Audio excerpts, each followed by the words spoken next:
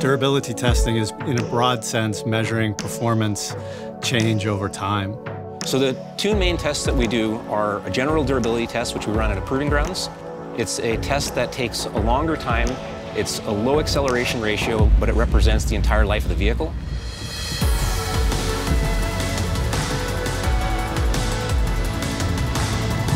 The other test is our accelerated durability test, which is one that we run at a third-party lab using an MTS 329 machine.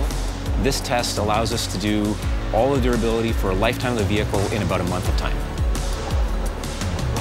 We are studying complete vehicle performance, so looking at systems that the rider experiences and interacts with, and systems that the rider does not see but are imperative to keep the vehicle functioning and operating normally. When creating the test program for the general durability test, we have to consider the very long 4-year, 400,000-mile life of the Zoox vehicle, which certainly extends our testing program.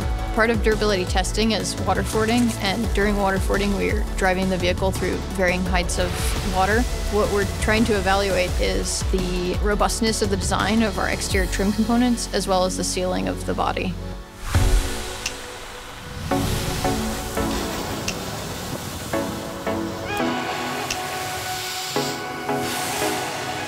We're definitely testing all aspects of the vehicle, whether it be the sensor stack, the compute system, even if it's not being used, the standard procedures. We still want to track its performance over time. For us, it's trying to capture the complete customer experience, so door articulation on both sides, ride height adjustment, charging, both on the vehicle side as well as for the customers for their phones, and then all of the sensor cleaning. There's a bunch of different systems on this vehicle that are unique to most of the vehicles I've ever seen.